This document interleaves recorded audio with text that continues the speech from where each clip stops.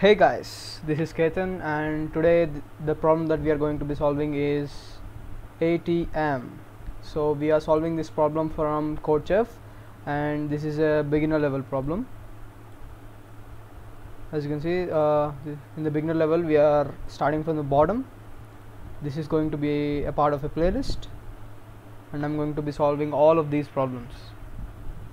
And the problems that are going to be solved are not only going to be from CodeChef, they are also going to be from other sites like LeetCode, HackerRank, and various other sources, platforms. Okay, so the problem that we are going to be solving is ATM, and the problem code is HS08TEST. Okay, so let's read out the problem first, and then maybe we can start by understanding the problem statement. So Pooja would like to withdraw X amount of US dollars from an ATM.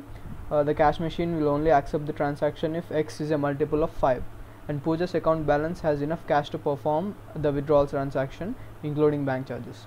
For each successful withdrawal, the bank charges half a dollar, and calculate Pooja's account balance after an attempted transaction.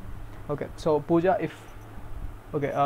has account in an bank, and she would like to use ATM, and the ATM has some rules. So if Pooja is trying to withdraw X amount of dollars from the ATM, so first rule is that X should be a multiple of 5. So what we can just understand this simply like when we go to our local ATMs, what's the smallest denomination we get in India? Like 100 rupees. 100 is the smallest denomination that we can get. So in the same way, maybe in the US, maybe in these specific ATMs, so $5 is the minimum denomination that it will accept. So we have to put our amount in terms of multiples of 5 at least, so that it will accept the amount. Otherwise it can't process that amount. And then also there's a second rule that obviously Pooja's account balance should be greater than or equal to should be greater than X, because we are also having a half a dollar of transactional charges. So this will be added to X when we are trying to do the transaction, because if you want to do the transaction, you should have another half a dollar to pay to the bank to basically clear the charges, bank charges. Okay, so these are just constraints. So X is definitely greater than 0 and less than or equal to 2000, and which is as you can see, Pooja wishes to withdraw. So that's the amount that Pooja wishes to withdraw. And then we have Y, which is Pooja's initial account balance. So output should be a single number, which is her account balance after the transaction. So transaction could be successful or a failure. In either case, we have to output the bank balance. So let's see an example. So if Pooja tries to withdraw $30, so she has an account balance of $120. So after that it should be 90, but it's 89.5 because we are also considering the charges for bank transaction. So these are all to be checked. And then we have examples for incorrect cases. So 42, so this is rejected because it is not a multiple of 5. So straight away it's rejected. We don't even need to check the balance and then those fees and etc. So, and then this is the last case where the amount that she is asking is actually greater than 120. Even though it is a multiple of 5, it is greater than 120. So obviously we can't withdraw more than what we have. Alright, so let's jump into the solution quickly. I'll be solving in Python, and if you guys want to see the code in other languages like C or Java, please drop it down in the comments, and I'll see what I can do. Alright, okay, let's do it in Python. So first, what are the inputs? So 30, we are taking two numbers, so these are not integers, these are actually floats, because it could be 1 $120.5. The account balance could be $120.5. So let's just take it as float. So we have, first we'll be taking x and then also y, but they're all but they're both in the same line. So what we can do is x comma y. So x comma means these will be considered as tuple, or just assignment. This is a special type of assignment. And then we can do map function, map of float comma input. So as input is in string, we need to split it. But don't worry guys, I'll do one thing. I'll just code it and then I'll explain what's happening over here. So we took these values, and then the first thing we need to do is if x percentile 5 equal to 0, then we need to continue, and then if x is less than or equals to y,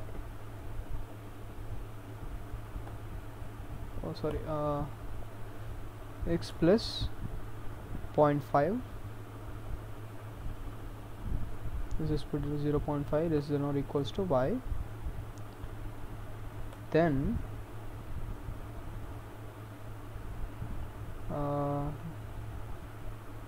what do? We just print the y minus x.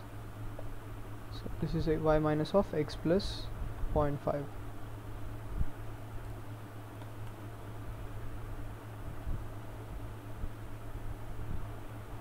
Okay.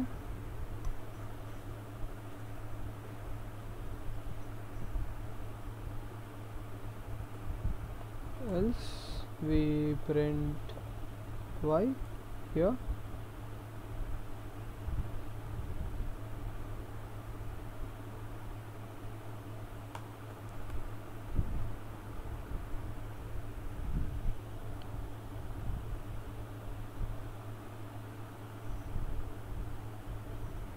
And then also again you can just print the y.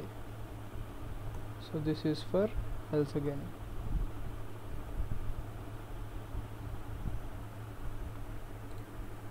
This is to custom input.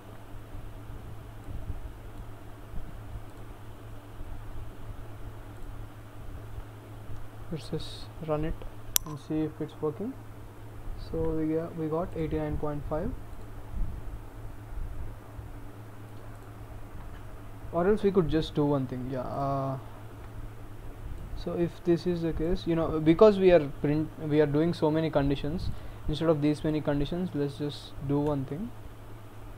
We'll just change the y minus equals to x plus 0.5, and then after all of this we'll just print the y. So this is simpler. So let's just run this once and check with the first condition. Okay, it's working. Let's check with the second condition, and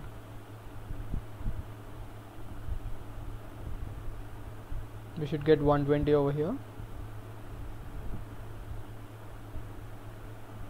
and it's working. And then let's check with 300.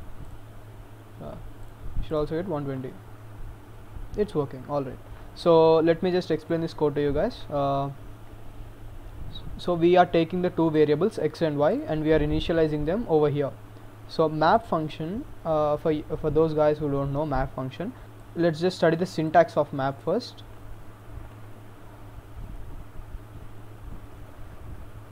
Let's see. So as you can see, whenever you have any doubt guys, just go to the Google. So I'm just showing this so that you can understand better, because we're just going through the syntax of it. So let's see, map. So this is the syntax. It takes a function. It has two parameters. It takes a function and an iterator. Okay, so here what are we iterating over? We are iterating over the input. So let me just go through this statement first. So this is input, This is to get the input, and then when we call this function, we get a string. The input will be taken as a string. Then what I'm doing is I'm splitting it. So when I use the split function, we can use a parameter, but I didn't use it because the default parameter is a space. So when I use a split function, what it is doing is the string that will actually be taken through the input is this whole string, and then when I'm using the split function, it is splitting the string into 42 is a string, and then 120.00 is another string. Alright guys, so there are two strings now when I split this using the split function. So this is splitting it, and then the so what values do we have over here? 42 as a string. So we are not changing the format yet, we are not changing the data type yet. So we have 42 and then also 120.00. alright. So then so these two values are here in this iterator case. This is the parameter we are passing in place of the iterator. And then what are the other parameter? This is a function parameter, right? So we are passing a float function. So float, I wrote float there, but actually float is a function in Python. So float is a function. When you pass a value, let's say an integer 5, and when you pass it to a float function, it will change it to 5.0. So it will basically change the data type of the value, and it will change the value from integer to float, or if it is a string, let's say 42, as we are seeing here, 42 is in the format of string, and then when it passes through the float function, it will change it to 42, the same value, but it will change it to 42.00. so in the format of float, it will be converted from string to float. Alright, so so basically what we are doing is we are passing a iterator. So this iterator means generally a collection of values, let's say. So what are the values we have here? 42 as a string, and then 120 as another string. So these values are being taken over here as an iterator, a collection, and then each of them. So map function actually is like a loop. Map function actually runs like a loop. So what it does is it goes through each of the element in the iterator. So what elements do we have? 42 and 120.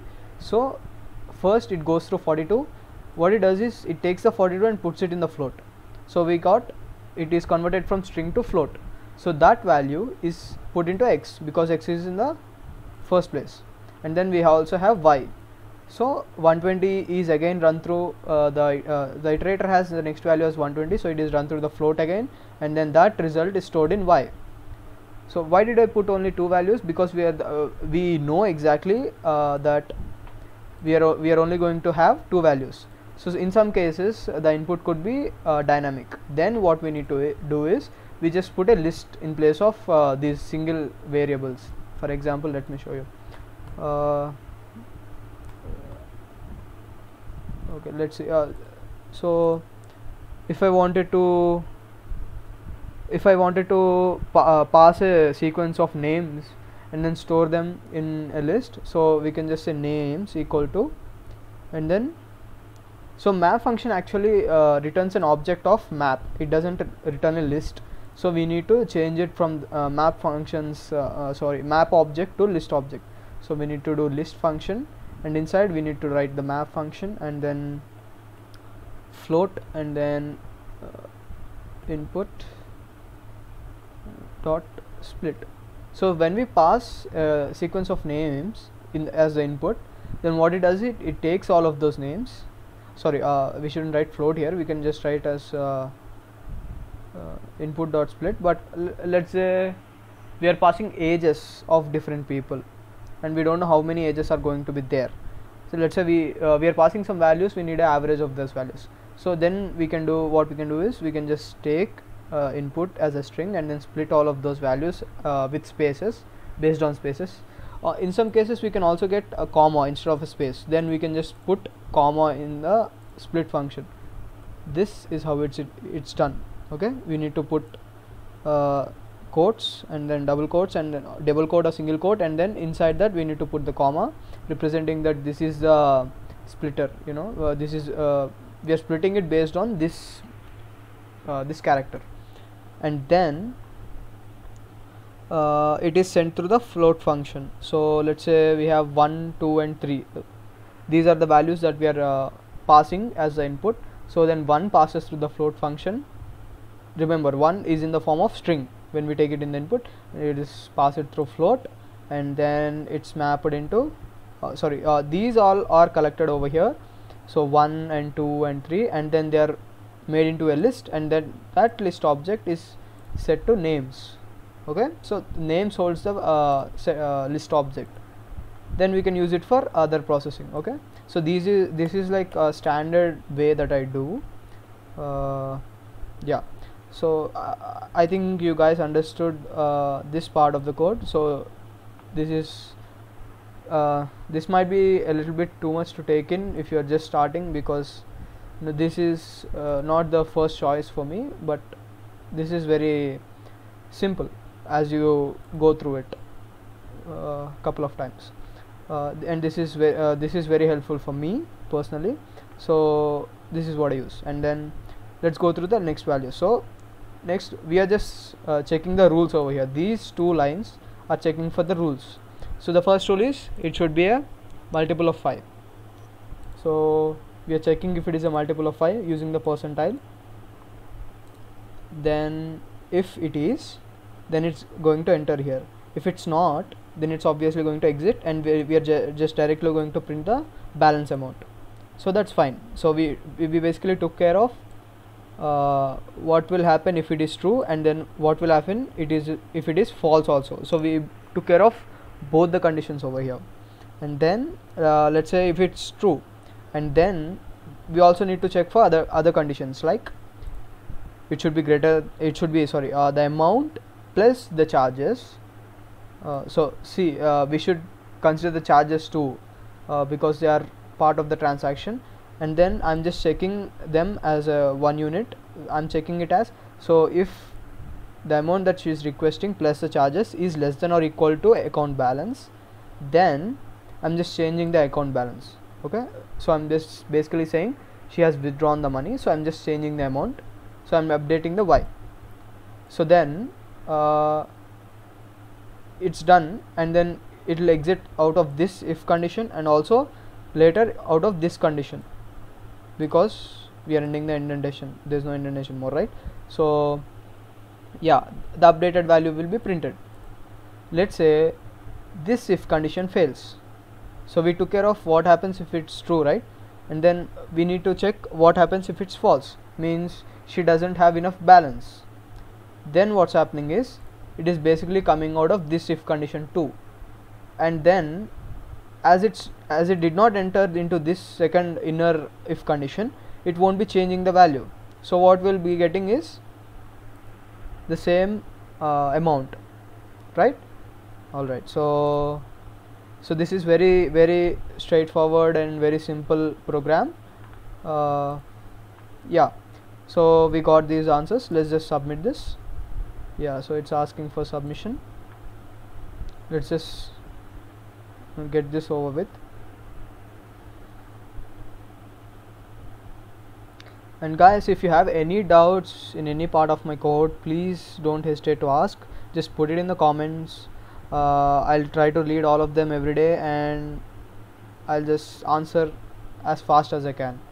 Alright, so as we can see, this is a correct answer, and we can also see the time it took for it to process these things. And this is just a solution number, and this will be helpful if you want to check our solution again. Alright, so it's done, right? Okay. Alright guys, so that's the ATM question of CodeChef.